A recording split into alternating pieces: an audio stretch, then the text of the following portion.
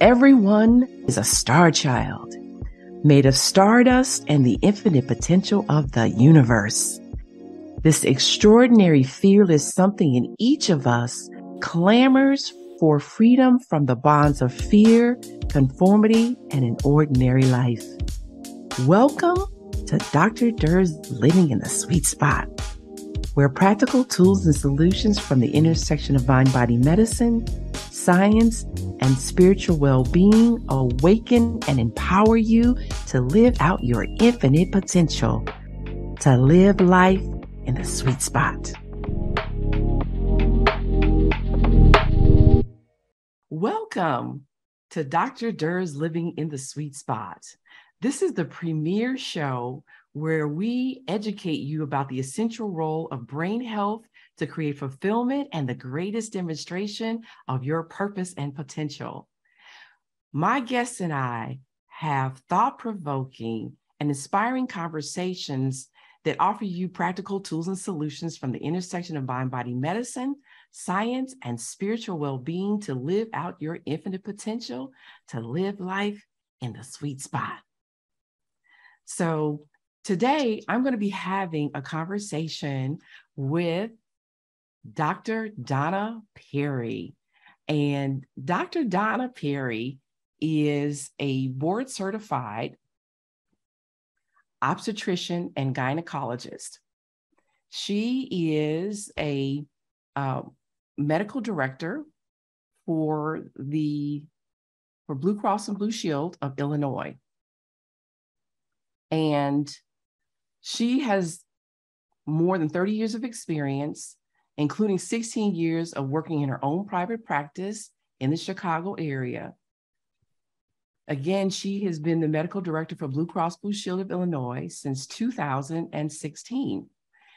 Dr. Perry believes strongly that women's health begins with girls' health and understands the value of family and how teaching healthy habits along with the importance of preventive care can create a happier, healthy life for generations to come. So Dr. Perry is joining me today so that we can discuss the importance of doulas in helping maternal health and illness. In other words, in order to help women have better outcomes during their pregnancy and after delivery. So, Dr. Perry, I'm so excited to have this conversation with you today, and welcome. Thank you so much for having me. I'm very excited about participating in today's program, and I want to get that information out there to the public because, you know, our community just doesn't know how important support is during pregnancy and how important postpartum care and communication with somebody who knows the warning signals when there's a problem. So I'm great to get that information out. Thanks for having me. Yeah, well, you know what? As you well know, this is something that's actually really a long-standing issue for women. And initially, even though my specialty is child, adolescent, and adult psychiatry, my decision to become a physician was actually because I wanted to become an OB-GYN. Now, this is when I was in junior high school, mind you. And then when I got into doing the rotations, I changed my mind and went to psychiatry instead. But the fact remains is I still love OB. So, so the risk of women having either illness or complications or actually dying from childbirth, again, is one that's just been long-standing. And I know, what, interestingly enough, I think that some of the shows that we're seeing on TV, like say Game of Thrones and those kind of shows, that they really show just potentially how deadly childbirth is for women. I mean, especially back then, but again, there's this persistence. So why don't you tell us about what that looks like for women these days? Well, I can go back a little bit in history. It used to be, now there's women outnumber men. And this is because before the turn of the century, well, I guess before 1900, there were no antibiotics used. So after the use of antibiotics, the death rate of women decreased dramatically. So that helped in recent history. But And washing overall, hands, right? And right. And how washing about hands. washing your hands? That helps a lot, even to this day. People kind of forget that's very important. Hand washing, but antibiotics and aseptic techniques and things like that help women survive.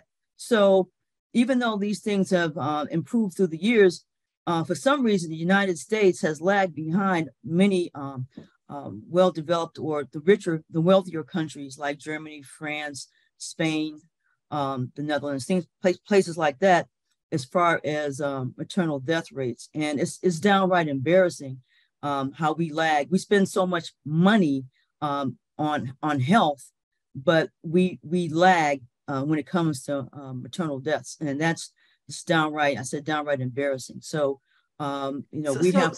So, Dr. Perry, let me ask you this, because of course, when you say that we lag behind, and that given the amount of money that we spend, where's the disconnect? In other words, why is it that we are spending so much money but are lagging behind other, industrial developed countries? Well, we're still trying to figure that out, but it seems though in other countries there's like an inverse relationship between the use of doulas and midwives and maternal outcomes. It appears though countries that utilize doulas and midwives tend to have better maternal outcomes. And we're still wondering why that is. That's not might be part of it. And there are other, there's always other parts of a big problem. But that's one thing that we've noticed is a big difference. It's like an inverse relationship. If you look at a graph between maternal deaths and another graph of the use of midwives and doulas, it's an inverse relationship. So there's something going on that end for sure. Okay, so for those in the audience, our listening audience, who may not be familiar with a doula or maybe even the term doula, what is a doula? A doula, that's a good question. I didn't know what one was for many years.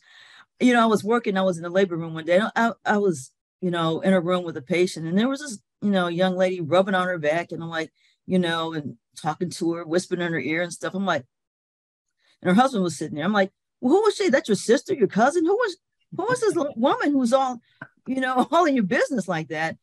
And she said, that's my doula. And I didn't want to seem ignorant. I'm like, what's that? I didn't even know what it was. I mean, honestly, and this was years and years ago, but still, I mean, people don't know unless you actually see one or have an interaction with one or have a family friend or somebody interact with, you wouldn't know. But a doula is a non-medical support person. In other words, they're not doctors, they're not nurses, but they're a person, somebody who has focused their education on maternal health and well-being. And they provide supportive services before, during, and after pregnancy, and during delivery particularly. I mean, they provide a lot of support. They focus a lot on breathing techniques and focus your mind on other things other than your pain. And watching, it's pretty amazing how effective these people are with laboring patients. So let me say this in terms of acknowledging, to your point. You said you learned about doulas several years ago, and frankly, I think I only heard of doulas maybe about a year or so ago, and that's actually because, frankly, a friend of mine, and also she's my hairstylist, is actually also a doula. So okay, good for her.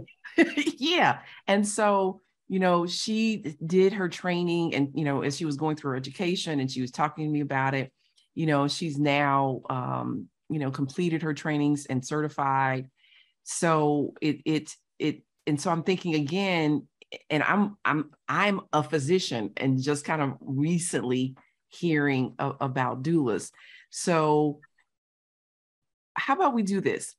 Specifically, give some specific examples of what a doula does. I know you talked about kind of the rubbing and the massaging, but also helping them with breathing, helping them manage their labor and their pain, what are some other kind of specific things that they would do prior to labor and then also postpartum? Okay, what they do, they focus education on education. So it depends on when a mother opts to have a doula. She may have a doula just for delivery. Mm-hmm. She may opt to have a doula before she gets pregnant, so she knows what to expect. So all along pregnancy, they will, let a mother know, okay, depending on the stage she is, okay, you should expect this during pregnancy. Now, me as a doctor, I can tell her certain things, but we're like on a timeline. We have loads of patients in our waiting rooms, and we have X amount of time. And I spend a fair amount of time with my patients, but I still have a limited amount of time to go over every detail. So the doula's education is more detailed and more customized to a person's needs. So it depends on, she may want her for early pregnancy. She might want her for delivery, like I mentioned. She may want her in the second trimester. So it all depends on at what point the mother feels she needs assistance. Now, they found to be particularly useful in delivery, of course, and postpartum. Postpartum, doulas can alert a mom when there's a complication, if she's having problems with breathing or pains or breastfeeding. A doula can assist with that. And doulas are particularly helpful when there are late complications of pregnancy, like a blood clot to the lung. There are certain symptoms that may persist. And if a woman has somebody she can just talk to on a regular basis, it's those negative outcomes can be averted. Sometimes people are not as quick to call the doctor because, well, I don't want to bother her. She's busy, or I'll be okay, or, things like that. Or they don't recognize they're in trouble. Exactly. Sometimes they don't recognize that there's a problem, and they don't recognize that problem has progressed and they're in deep doo-doo. Yep. And in need of immediate attention and a doula's right there. A doula's right there to say, girl, I think you might need to call your doctor, or I'm going to call your doctor for you, or the nurse practitioner, whoever, call somebody for help. A doula will help a mother recognize that there is a problem going on, because they are educated in recognizing these problems and getting the proper help for their patients. So now let me do this in terms of one, I'm kind of going to go backwards actually to when they're in labor. One of the things that in my researching doulas, they talked about the fact because of course with the change in care in terms of how it's provided, that the nurses during labor used to be present a great deal of time in order to offer support to the laboring patient. But of course, now that has changed, and so that support is not there the way it used to be. And so therefore the doula's presence again offers the laboring mom support through the process that she no longer has actually from the hospital staff. Well, I think that varies between hospitals. There's been staffing issues in recent years because of the nursing shortage, and that might be the case, but every hospital is different. Just overall, even when there were more nurses around pre-COVID, things like that, the doula was present before they got into the labor room, and it's somebody that the patient knows and always feels comfortable with. The nurse, she's just going to meet her. She doesn't really know her. That bond isn't really there. I mean, bonds are developed, very rapidly, because, it's like you need help. It's like, oh, Becky, you gotta go home.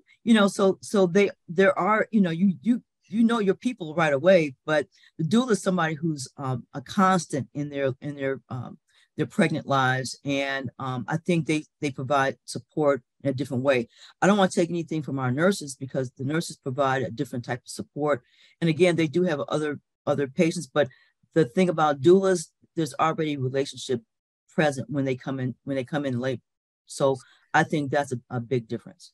Agreed. And of course, so let me say this. One of the one of my most favorite people in the whole wide world is a nurse. And so I love nurses. So I would never in any way suggest or, that the nurses are not providing the level or quality of care that they should. What I'm really just talking about, of course, is like all things, medicine has evolved and or changed. Yes. Some of it for the better. Just we talked about some of those basic things. Using sanitary procedures and processes, antibiotics, some other things. But there's also some things where I think it challenges how medicine has changed, is challenged the way we provide care and the connection to the patient, right? And yes. when you have the fact of the matter is, especially with the demands of COVID, the pandemic and how it's affected things, the numbers of nurses, the stress upon nurses and all staff for that matter. So and medicine is more medically focused even before we got right to the pandemic. So I think the ways that some of the ways that nurses are able to provide care has been changed. So again, having that person, i.e. in this case, a doula there to help support you, to help kind of calm you, to ease your fears, to interact with staff on your behalf, to get questions answered, to get maybe certain kinds of care or treatment. And while, as you already mentioned, doulas cannot make medical recommendations, right, about decision making. However, their approach, I think, is also more patient and sometimes, yes. And so here's the other thing too. You and I've had the conversation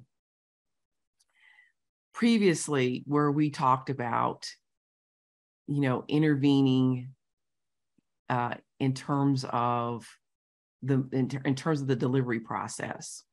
And I don't know if you think that, and this I think would probably be an opportunity for us to kind of segue into the issue of, maternal health and mortality, i.e., illness and death, because the fact of the matter is the research shows, and even our experiences show, that amongst African-American women or women of color, that we experience that at a far higher level or rate than Caucasian women.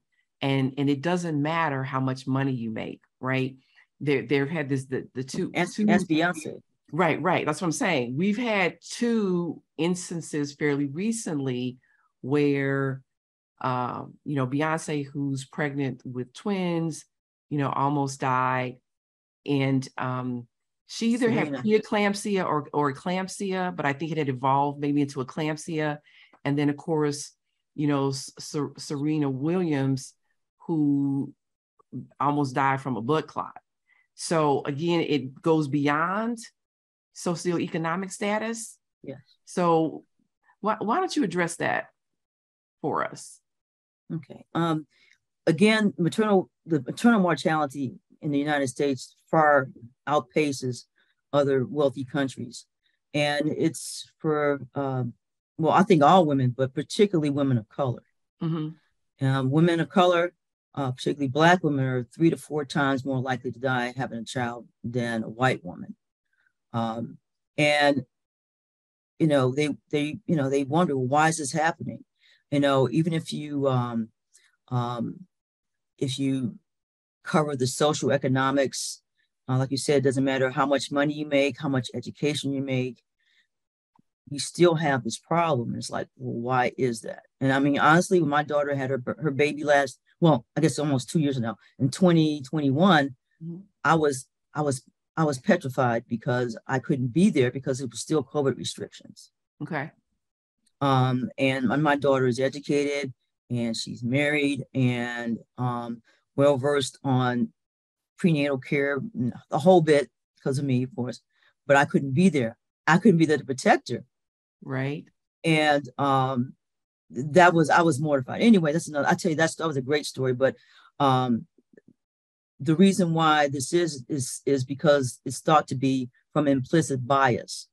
And what I mean from implicit bias is that it's things in your mind, in the back of your mind, that you don't even know are there. So it might be, oh, Black women always complaining, or, you know, she's not paying into the system, or, you know, Black women, they don't really need pain medicines. They can tolerate more pain than white women or other women, you know. It's just things that may be in their minds that they don't even know are there. They're in their subconscious, and therefore they might not offer pain medications as often, or they might not check on them as often, or, you know, they get different treatment. So, overall. and then let's just, just also add in the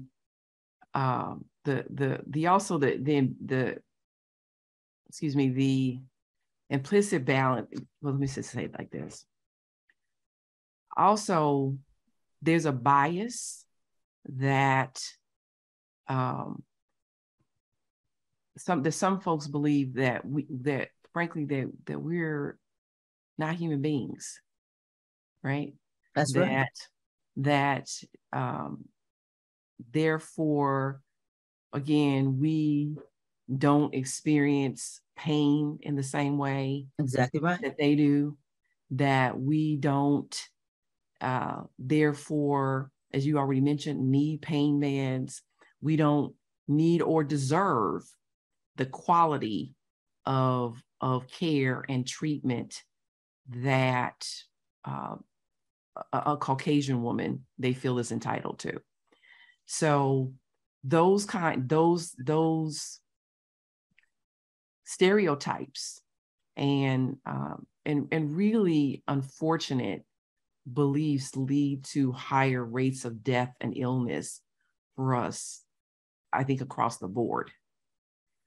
And I think we're way past the point of where we need to, where we really need to, as a society, we need to evolve, right? We way past the point where, as a society, we need to evolve beyond those beliefs that if you're not white, then you're not a human being, right? That you're subhuman. That has to change. Correct. So to go back to what you were saying in general, just about implicit bias and how that impedes access to care. You were saying. Well, I'm just saying implicit bias sometimes is a problem, because it's like women of color oftentimes don't have the voice when they say, I have a problem, I don't feel anything, I don't feel my feet, or I can't breathe.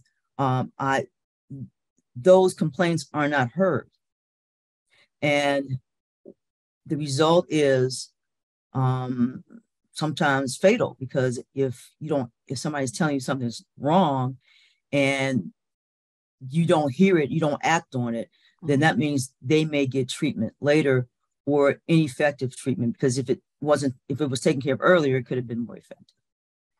Right. So here's the other thing too that happens. And one, just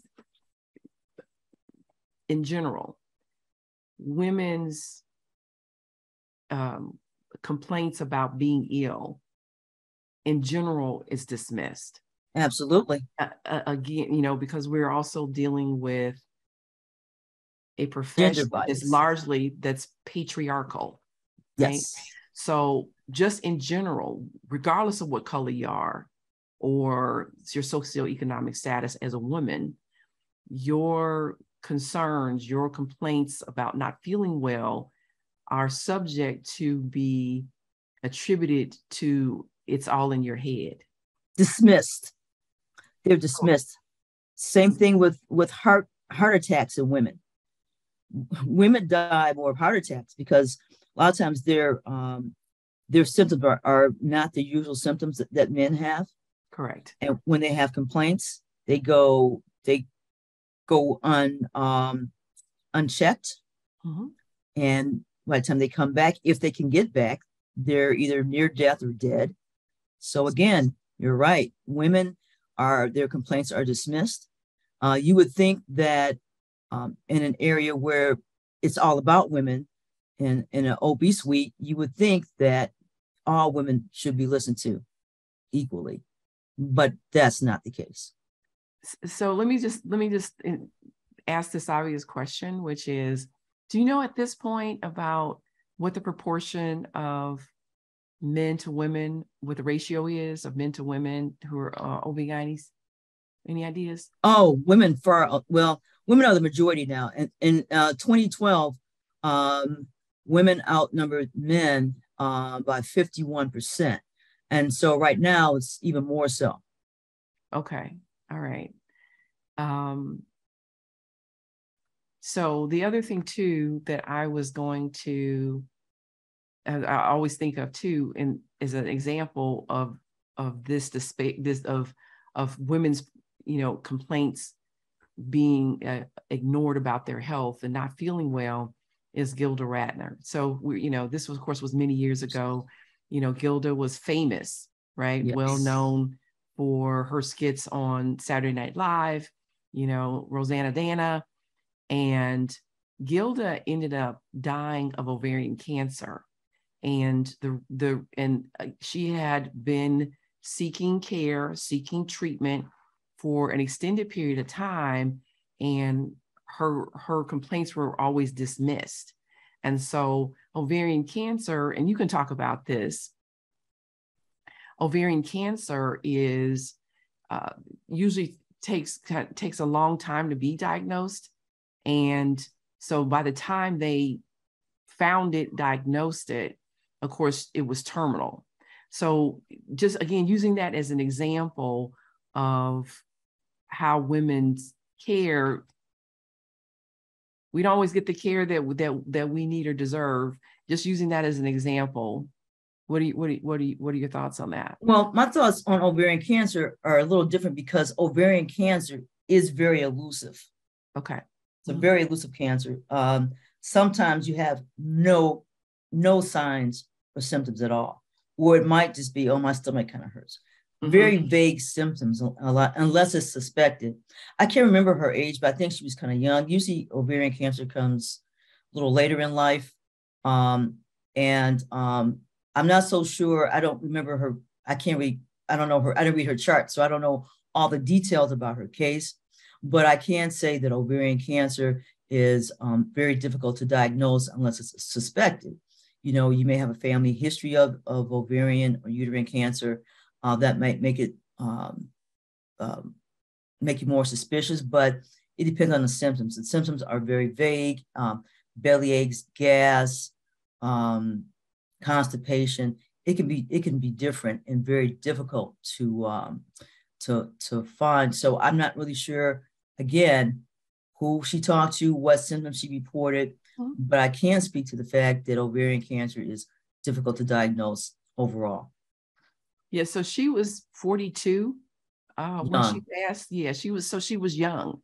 Yes. Yeah, she was definitely young. So let me ask you this then. So where does this leave us, at this point when it comes to, women getting care and care that is appropriate, that's life-saving, frankly, when you as a woman are and again, we were starting talking off about, doing pregnancy and postpartum. And I think part of the thing too, that is an important part of the conversation is, how women getting, care while they're pregnant, right? Let's talk about that, because that's still an important part of improving the outcomes of the delivery. Well, it all depends on where they live.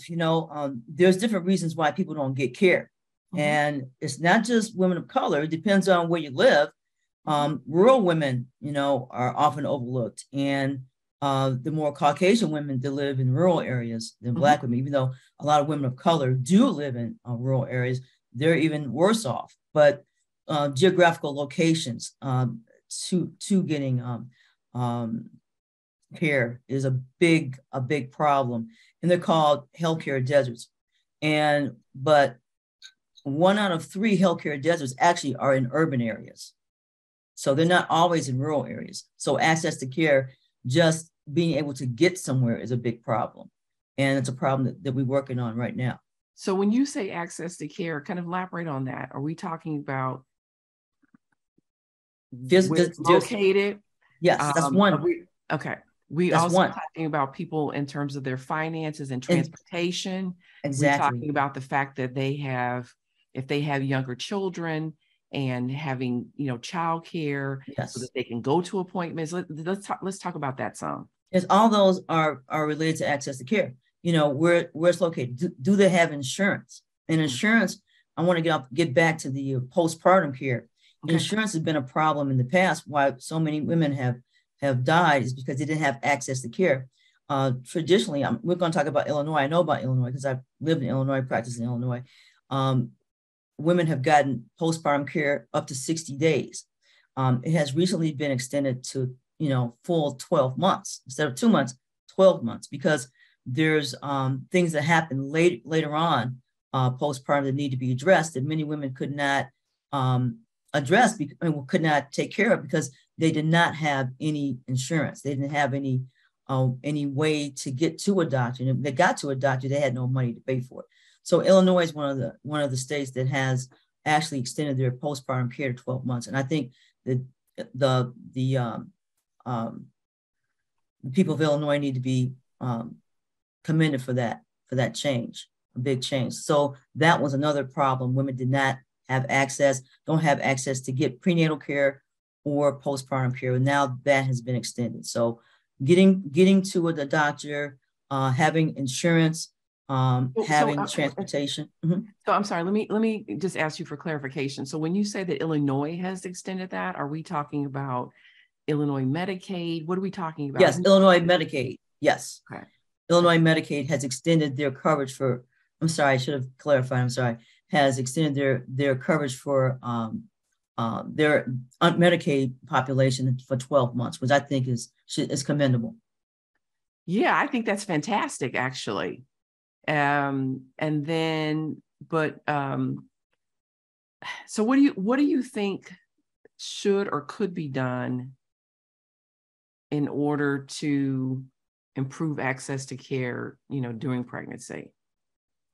Well, we have to develop more programs. First of all, we have to expand Medicaid, and we're doing that in Illinois, and some other states are doing it as well, but not enough. Expand programs to assist women in getting services, getting them to a provider. We have to increase our providers because unfortunately, the OBGYN population is diminished. So we have to. So hold on for a second, and let's talk about that, because this did not just happen. I remember, and of course, I've been practicing for over 20 years, right? So you're talking about, and looks like I kind of lost you a little bit in terms of, there we go. Yeah. Even when I was in residency, the cost of malpractice insurance was astronomical and a deterrent for some folks in terms of their decision making to go into OB-GYN. Yes, it is. It's ridiculous. And that's the elephant in the room. Nobody talks about liability, malpractice. Can you find a provider? Most OB providers are located in urban areas because, you may have somebody I have a friend one of my residents who practices out in Ottawa. I don't know if he's still practicing or not, but he practices by himself. Nobody wants to live out there. They want to be in a city where they can get backup. So what you mean providers don't want to live out there? Yeah, OB-GYN doctors. Okay. We don't want to live out there. I like going to Bulls games, and I like going to plays and going on these nice restaurants. I love my lifestyle. I live in the city. And don't forget shopping, right? We won't even miss that. Yeah, I like it. Great food, great shopping, great entertainment, right? I'm right. guilty. I'm one of those. Yes. You know, I like it, and most people do. And so the rural areas are kind of left hanging. They don't have enough providers. So, and then it's, our malpractice is out of control. In Illinois, some states have controlled it in other ways, but it's a problem for providers. So there's a provider shortage. And so to give a concrete number, how much are we talking about? How much is liability insurance for? I don't know. I don't do that anymore. I got out the business a while ago, but I can tell you what it was when I was practicing out in back in 2000, whenever that was, 2016. It was over $150,000 a year just to work. Right. And so here's the other thing too, again, that I remember when, again, I'm in medical school, and, so we were talking about the 90s, the early 90s, early to mid 90s. And I remember times having conversations, with family or friends. And I said, do you have any idea how much liability insurance costs? And they were like, no. And so back then I was like, it's $120,000 a year. I said, that's before you turn a light on, right? Before you've rented, office space, before you've paid staff, before you paid yourself, before you've done anything. That's right. Right? Before you bought equipment, before you've done anything, you already, in debt for obligated to $120,000 in order to work. Just to work. So, and the folks that I talked to, of course, had no idea that there was that kind of expense involved. I said, so when you all are concerned about the cost of healthcare, one of the reasons why it's so costly is because of the liability insurance. And then, of course, when you add into, again, the various reasons why women may not get care during pregnancy, you add in things like, and just being honest about it. Substance abuse. Oh my gosh. A big problem. Yeah. Let's talk about that. We can talk about that. I'm glad that you brought that up because, mental health is a big problem in postpartum.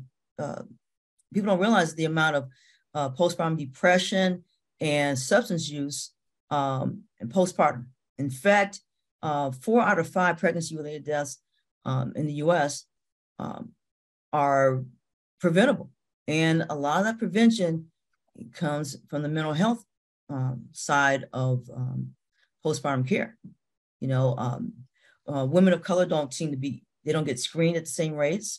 And if they do get screened, the follow-up is shoddy. There's no solid follow-up. And if there is follow-up, okay, what do they really do? I had a patient, and she wasn't even a woman of color. She's a Caucasian woman who reached out to me. She felt she was going to hurt her baby and herself. And I sent her to a facility that, said that they were specialized in that. They saw her in the emergency room, and then they sent her home. And then I got a call from her husband that the baby was being airlifted to Indianapolis because she was from Indiana. And I never got any follow-up behind that because I kind of didn't even want to know because I knew what happened. He said he rolled over on the baby, but we know that's not what happened. So it's all about getting healthcare and the mental health care in the right time and having proper follow-up and who they're going to follow. So we develop more programs to follow all our women, not just women of color, all our women during this time. Is very, very high-risk time for women. And substance use disorders. Actually, many of these postpartum deaths are related to postpartum depression and substance use. So when we talk about substance use, in this case, what kind of substances are we talking about? Usually it's opioid disorder. Those seem to be the problem. Okay. So are we talking about in terms of maternal death? Are we talking about infant death? We're talking about both. What are we talking about? Well, we're talking about maternal deaths right now. And, more than, half of all pregnancy related deaths happen, you know, after that 6 weeks, that 6 week checkup. So we need to watch our women. We need to have more mental health programs available for them. And hopefully we will bring this out in this conversation and let people, education is key. So one of the things when you say education is key, for me, I think one of the basic fundamental understanding that's missing in general with medicine is, and this is where I try to say it to people, your body can't live without a brain. You need a brain. Well, most of us do. Right. Whether you believe that you're a human being or whether you believe that you're a spiritual being, you need hands and feet in order to live out your infinite potential, to demonstrate your inherent wonderfulness, right? And in order to have those hands and feet working, you need a brain to operate them. So I think kind of basic fundamental truth seems to be missing from our conceptualization of how we provide care.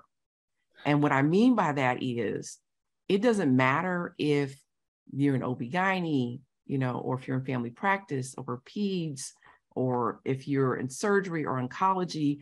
It doesn't matter what the medical specialty is that you are practicing, that you're dealing with a person who has a brain that has to run everything except some basic simple reflexes.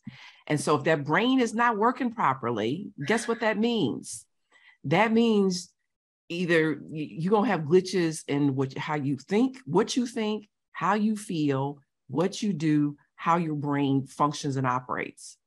And so then when you look at also that basic truth, to me, doesn't seem to be a basic fundamental tenet or inclusion of how we treat patients, how we care for patients, that then we're not looking at what does the brain need in order to be healthy.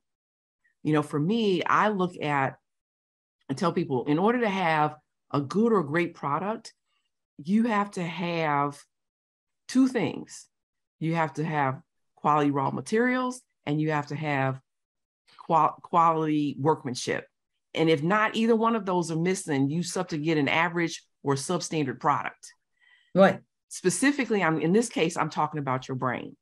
So it's right. So one of the things that we don't do well, because it's not part of our training, is nutrition, right? Nutrition, the nutrients, vitamins, minerals, proteins, amino acids, all of that stuff that our brain needs to function, blood flow that our brain needs to function well. That's an important part of the conversation that's missing even in primary care. Vitamin D, as you well know, vitamin D is hugely important. Mm-hmm. And 70% of people that live north of Atlanta, that level drops off by the time you hit to March, which of course is peak time for the flu. But it also, it's 70% of people, since they live north of Atlanta, are deficient. Number one, vitamin D does a number of things. It's important to have a strong immune system, right? So when we're talking about COVID or any other viruses or anything else, any other invaders, mm-hmm. including cancer cells, the yes. vitamin D is important. But vitamin D is also important in things like chronic pain, depression, anxiety, right? So all the things like magnesium, selenium, chromium, zinc, iron, B12, folate, all of those are critically important in your brain health, in preventing depression and anxiety.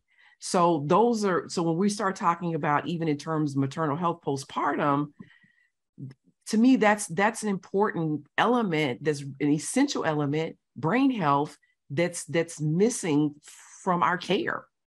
You're right. Yeah. You're right, doctor. And I'm glad you brought that up, because in the Black community in particular, it seems there's stigma associated with mental when you have mental health issues or you want to get mental health. And I think the stigma is what keeps a lot of people from seeking mental health, even if they feel like they may need help, the stigma associated with it. So we need to work on that in our communities and get it out there. Just like you said, if your head is not right, nothing's right. Just like you mentioned, okay, we're talking about mothers. If mama's not right, nobody's right. So if mama's not right, she's not getting the proper mental health, this is going to affect her baby. And this will affect the next generation and the next generation. So it's super important that we get mental health going on in the Black community in general, but particularly for our mothers, because we need to get these babies off to a good start. And good babies need good mamas. Absolutely. And so here's the thing, and we kind of talk about that with regard to some things, but we know, for instance, like they'll talk about make sure you take calcium because the baby is pulling and will pull that from your bones as the mother if you're not getting enough calcium.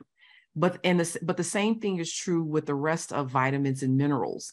And so we see these instances of postpartum depression, which of course can be an indicator that the mom actually may have bipolar affective disorder. Postpartum depression is a risk factor for having bipolar affective disorder. And so then that needs to be assessed. But also, again, the baby is pulling these nutrients from the mom. And so if she's not getting an adequate supply of these minerals, again, that can also cause a drop off in depression. Also, to your point about the quality of mothering, how are you going to mother well if you're depressed, right? And, what I will share with people is, again, I've had bouts of depression off and on.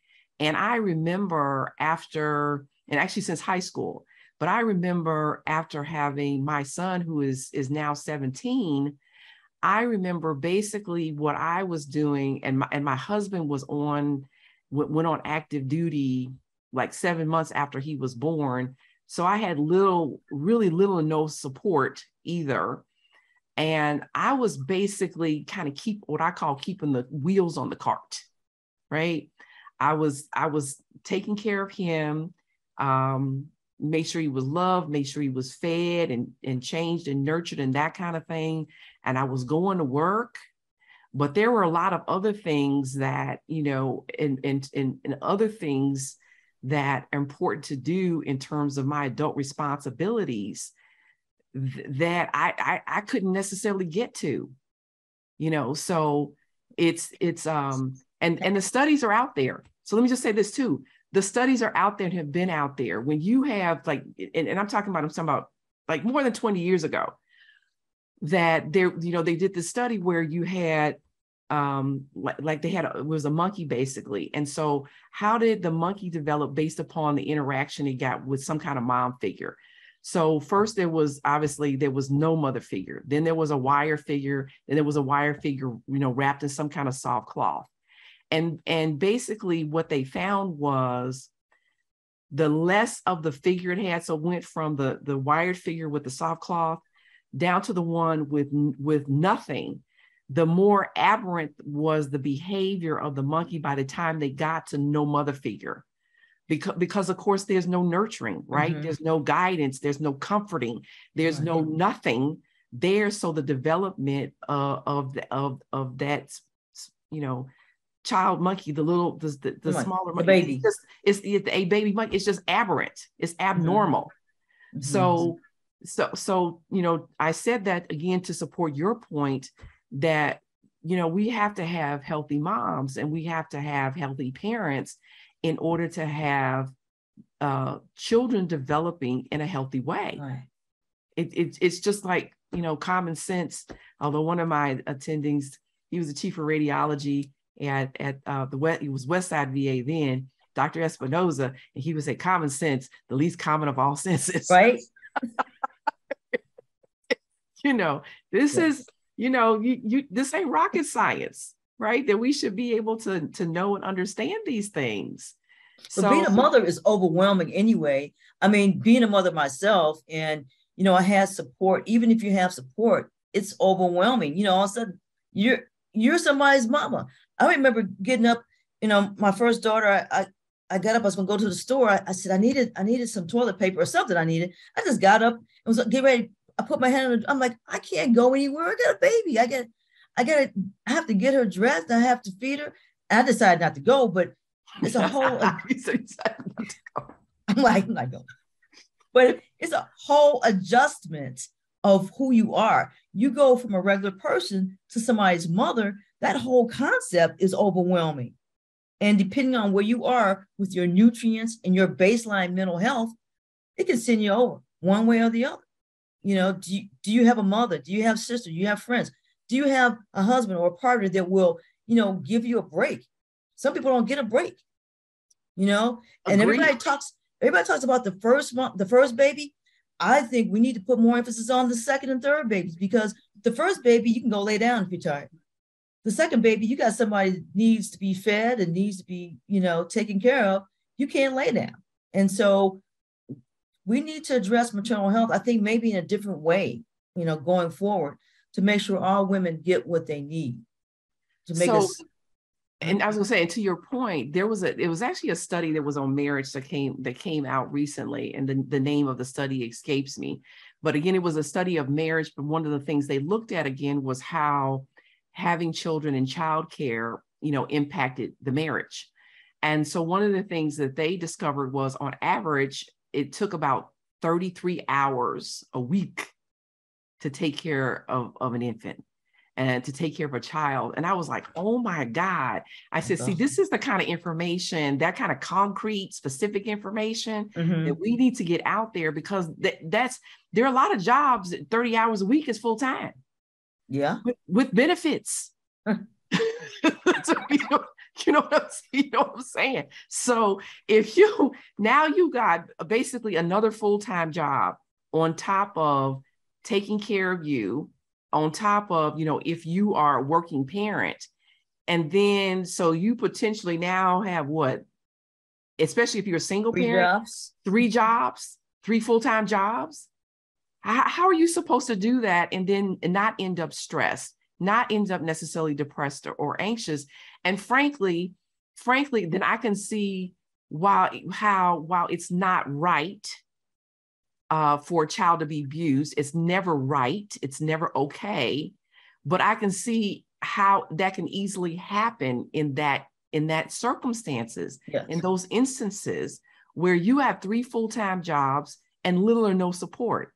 And then, of course, there's always the other elephant in the room, is that because of the more traditional ways that roles and responsibilities are broken out, that, how much is your partner, even if you are married or even if you are living together, if you have a significant other, how much are they actually participating, in the care of this child? So, I just, again, wanted to kind of take it back to what you were saying again about, then again, problems with depression and problems with anxiety. And then, of course, also substance abuse, right? So whether that is opiates, whether including pain pills, including heroin, including benzos, so we're talking about prescribed medicines, benzos, marijuana. Of course, now, and marijuana is legal, but it still doesn't mean that it can't be overused. It's like alcohol. Right. And I said, some people, and even some of my patients go, so it's not a drug. So I didn't think I needed to mention it when you asked me about drugs. And I'm going, is alcohol legal? Right. Yes, alcohol is legal. It's still a drug. So being legal is not a determinant if something is a drug or not, and certainly not if it's overused. So for me as a psychiatrist, to me, it's far more about, we need to make programs available. We need to have, and I'm going to say this, how do we have health programs in schools and don't talk about brain health? Are you serious? How do we stigma? It's stigma. But we're stigmatizing the very thing that we need. It's like, and I'm going to use something simple. It's like stigmatizing soap. You know, I want to use body wash, but I don't want to use bar soap. You know what? You need some soap. So, whatever. Right? You need some soap. So there's this whole disconnect of what really matters. We need a brain. Like I said, your body can't live without a brain. We need a brain to operate our bodies. So what we're stigmatizing the very thing that we need in order to live, in order to do anything, in order to dream, in order to fulfill purpose. And we've made it about who we are, what it says about me, you know, that person's weak or they're, or they're inadequate, and obviously it's, you know, the whole thing about people are crazy. And I tell people there's a difference between what I call cray-cray, which is dysfunctional behavior, versus mentally ill. The brain is an organ just like your heart, your liver, your lungs, your kidney, and it can become ill just like any other organ or tissue in your body. So why don't we treat it that way as opposed to making it personal about the in terms of it's some character issue or it says something about the person. Now, clearly what happens is it can show up in your behavior, right? In that you know, and I think really what it comes down to is people are afraid that they're going to end up being the person who's pushing the shopping cart or the bag lady, you know, down the street, homeless and talking to themselves and acting strange or weird. And so if something's going on with me, and then what if they tell me that? Or what if I have to take the medicine? Sometimes somebody making medicine, and I think the side effects are worse, you know, worse than the medication itself, and worse than the benefits. You know, just, you know, and a lot of folks sometimes they don't agree with the diagnosis. So I think there are all of those issues. But again, to bring that back around to, you know, mental health and maternal health and morbidity, I think it needs to be a fundamental part of the care that we provide on all levels, and certainly even primary care, whether it's family practice, you know, whether it's OB-GYN, whether it's whatever, internal medicine, especially because those are usually the doorways, the entry, in terms of, so what are your, I know I had a lot to say about that, but you know, because I think medicine itself also needs to evolve. Excuse me. So, just what are your thoughts about that in terms of its incorporation for better, you know, maternal outcomes? I think you're right on point. In fact, when I was in private practice, I spent more time doing your job than my OB-GYN job. You know, people needed to talk. They needed to talk things out. And, you know, people complained about the wait. When they got to me, they just poured it all out, you know, and I assisted them. You know, they just need somebody to talk to that they felt safe to talk to. I was a safe space for them. But unfortunately, times have changed. And, you know, OB-GYNs are in short supply. We have to get people in and out. So we don't have that time. So we're going to have to try to incorporate mental health in our prenatal programs some kind of way. Now, you know, we're talking all this, there's limited funds, there's limited time, but, you know, we have to make time for mental health. And I think we haven't in years. And I think now we're seeing the end result. I think 30 years ago or something like that, they closed down a lot of the mental health facilities, at least in Illinois. And now we're having a lot of problems, and they're wondering why things are the way they are. And I think a lot of reason why they are the way they are is because of what we've been doing with mental health, which is ignoring it. And I think we need to incorporate it definitely in our prenatal programs some kind of way. Well, you know, the other thing too I say to people is think of your brain like air traffic control. So when air traffic control goes down, and we just had something recently within the last few weeks, where then you had more than 3,500 planes that were grounded, right? Right. You had other planes that had to be diverted. You know, heaven forbid, and this didn't happen with this most recent occurrence, but again, I'm talking about, think about it, if air traffic control is not working, You potentially got planes circling and potentially running out of gas, or they got to make emergency landings. You got planes crashing into each other. You got, again, planes that are grounded, can't get off the air, can't get out, they're grounded, cannot get into the air. And we really need to think about our brain in very practical terms, such as those, which is in that, therefore, it's essential. Brain health is essential in our abilities to live, to function, to have relationships, again, to fulfill dreams and purposes, to care for our children and enable for them to be well-developed, nurtured, loved, and to be their best selves. So, again, to bring this back to what we started off talking about is while doulas, again, they're not medical professionals, that I think sense of support and well-being, even in the prenatal period, that they offer, clearly, while we don't necessarily know the reasons why, but we know even just supportive therapy, and we know that placebos, which is the belief that this is going to help me, has a significant impact upon how well people do, right? So having somebody to listen to you, having somebody to help you formulate opinions and formulate solutions and have better outcomes. Would you agree?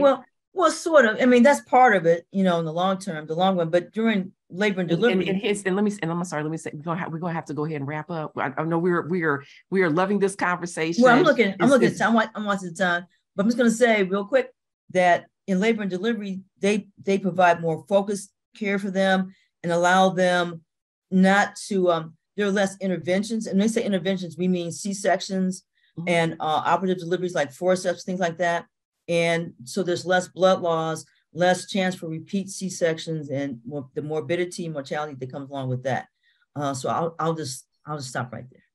Yeah. So it sounds like that you would highly recommend including doulas in the prenatal care during the pregnancy and postpartum. Am I hearing that right, Dr. Perry? If possible, somebody who has more time to spend and answer questions, focused questions, because a lot of times OB-GYNs are not available and don't have the time that they would like to share with patients. Times have changed. So doulas will be a welcome addition to the prenatal program.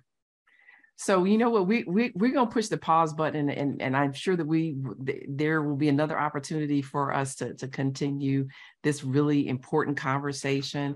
And I want to say thank you so much, Dr. Donna Perry, the Medical Director of Blue Cross Blue Shield of Illinois, for joining me today and having this conversation, and imparting your wisdom and your knowledge and your experience to myself and to my listeners.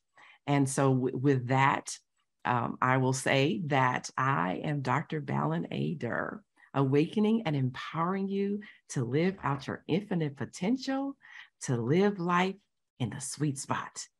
And I want to make sure that you stay tuned, that you like us, follow us, share on social media. And again, stay tuned for these thought-provoking, sometimes mind-blowing conversations that awaken and empower you to live in a sweet spot. I'll see you next time.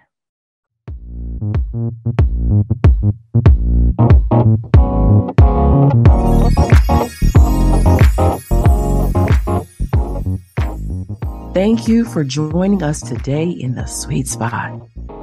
Share, follow, and like us on social media. To learn more, please visit balinadurmd.com, spelled BALINADURRMD.com. Join us next week, and remember, when you heal your mind, all things are possible.